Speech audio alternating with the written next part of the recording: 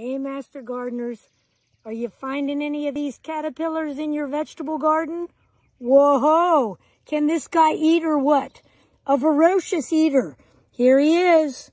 This is actually not the tomato hornworm. This is actually the tobacco hornworm. The differences are in the color of the horn. His head's at this end. Smile. Hello. I'm going to eat your tomatoes. Yum, yum. Yum, yum. So that's his head. I've had him in the refrigerator so he's not moving too quickly for you guys. This is his rear end, and you'll see the horn on the back end. Notice that it's a red, orange, sort of pinkish color. That's the sign of the tobacco hornworm. The tomato hornworm, the horn would be black or blue on the back end. So two different color horns. This tobacco hornworm is the more common one that we find in the garden. So, in fact, I would say they're kind of named incorrectly. But anyway, they both do the same kind of damage.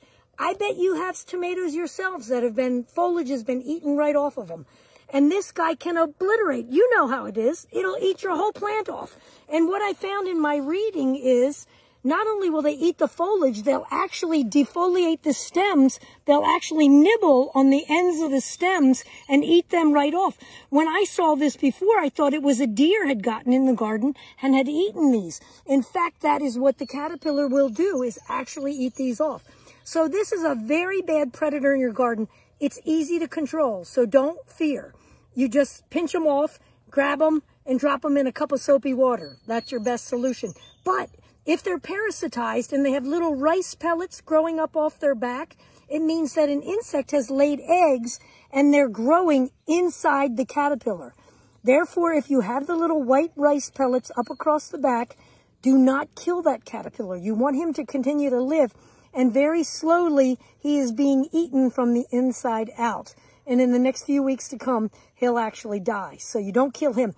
But for these, you just pluck them off. Man, they will eat your tomatoes. So how do you know you have them? One of the best ways to notice is you see these fecal pellets. As you can see here, they actually have, there's some dried ones here and then some larger ones. There will actually be 6 segments on these big pellets. These 2 bigger ones are fresh, and these smaller ones are dried ones. So if you see these around the base of the ground, around your plant, or up on your plant, then you know to look for them. They're not easy to find. They are so well camouflaged. They're very hard to find. The suggestion is to go out with a flashlight at night and start looking and shining under the leaves in the evening hours. They're a little bit easier to find in the evenings. Usually you only find 1 generation a year of these hornworms. And I didn't tell you the best part. I went down to the light down at our barn, and I got you the moth. This is what the moth looks like. So here's the distinguishing characteristic. Look at the orange segments on his body. Very big moth.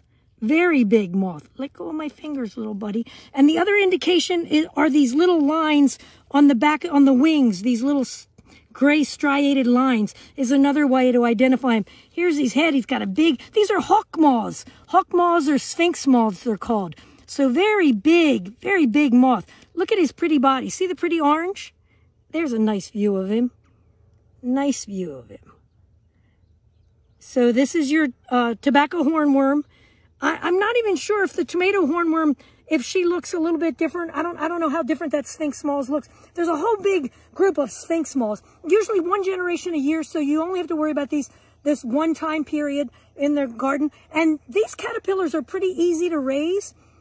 Your kids, if you catch them in the garden, put them in a little, whatever these little containers are called, these little reptile boxes, and they're easy to raise. You would just cut some stems of your tomatoes. I like to put them in a little baby food jar of water to keep this fresh, and then let him feed and keep feeding, and then he'll pupate inside here, and then you can grow them. Usually when they're pupating, they say sometimes they don't mature their wings correctly inside, so you need to keep them misted and you keep them moist in there. But it's an easy thing for kids to do. Catch these hornworms and raise them. So there you go. There's your tobacco hornworm that's on the potatoes. I didn't tell you, they're on all the Solanaceae. They can be on your peppers, your eggplants, your tomatoes. They can be on horse nettle in your field.